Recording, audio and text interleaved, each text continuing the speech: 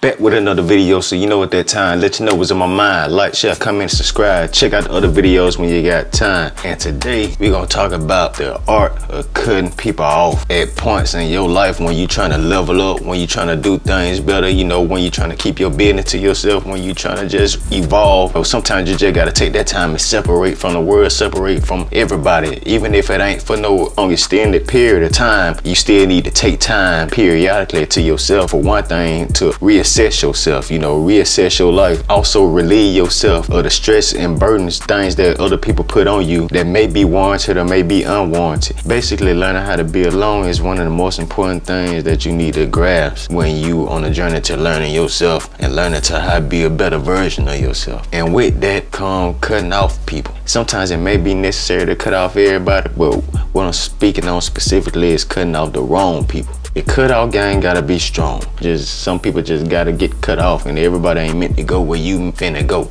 or where you trying to go. It's because you got the wrong people around you where you ain't got access to that level of life yet. So these just a few concepts that you need to understand to get your cutoff game proper. Number one, the main thing is you gotta know your worth. When you know your worth, you stop seeking outside validation. Ain't no situation where you feel like you gotta have people around you all the time because you're not looking to have them validate you anyway. Also because you know your own worth, it help you determine the worth of others and how their worth applies to your life. And in order to know your own worth, man, you got to be happy with yourself. And if you unhappy with yourself, then you need to figure out why and then work on them things to cure the unhappiness that you have with yourself. Don't look for the quick fixes, look for the real solutions to the problem. Don't wipe around the magazines on the table, you know what I'm saying, and just make the table look clean. Lift up the magazines, wipe up on them motherfuckers, you know what I'm saying. You gotta reach the underlying solution of the problem, and that way you'll be able to reach that true happiness of yourself, and you'll feel better about it because you know that you worked on them things and made them better about yourself. Will also add to your confidence. And knowing your worth and being happy with yourself also include being happy with spending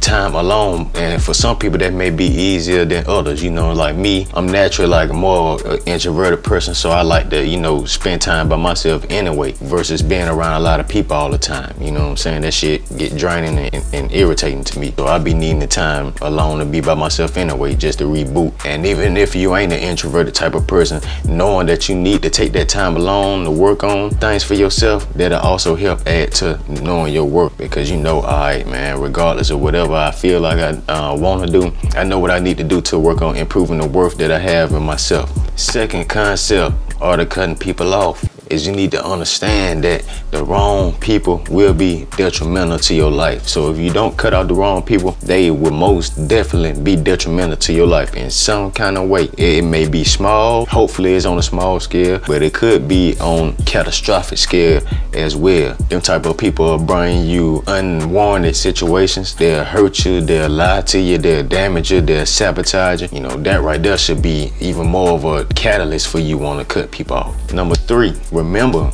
that you was born alone and you're gonna die alone. You came here alone, you're gonna leave alone. And that's just more than a cliche. Can't nobody live your life for you. Don't nobody know what it is to really truly walk in your shoes, regardless of how much they may understand. Y'all could have had the exact same experiences at the exact same time. At the end of the day, they didn't experience it from your shoes, and you didn't experience life from nobody else's shoes. So you would totally never get nobody else's perspective, and nobody else will totally get your perspective. It's the way that we develop our concept of how we interpret the things that happen in our life. So you can always be able to relate to somebody, but you can never truly get it until you walk into somebody else's shoes. That's what born alone, die alone mean. Meaning that the decision that you make in your life, you gotta really deal with the consequences of. Now your consequences may affect other people, hence the previous concept, you know, getting rid of the wrong type of people because they can be detrimental to your life. But at the end of the day,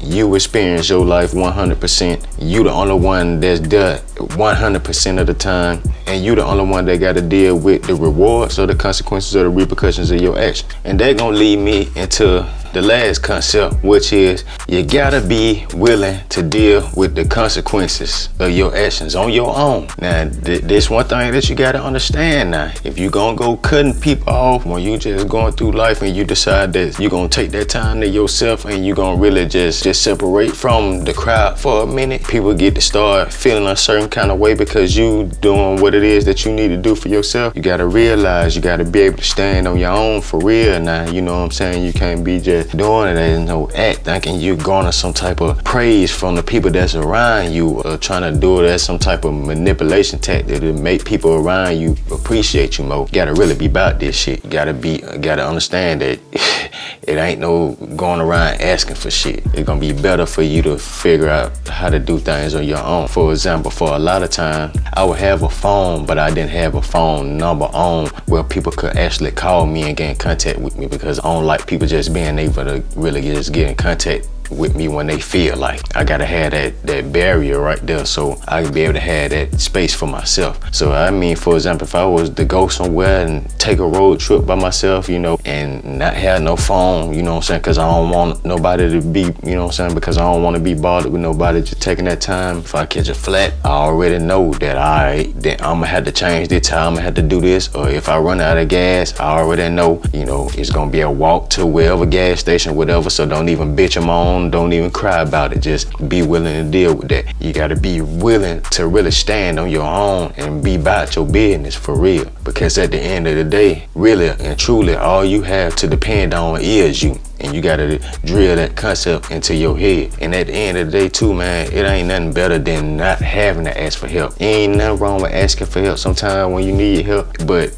it ain't nothing like not having to ask nobody for nothing. And on top of that, man, the people who meant to be in your life, they gonna find a way to be in your life, man. They gonna understand you. They gonna understand what you need to go through, recognize that you need your space. They gonna recognize whatever mission you on. They gonna find a way.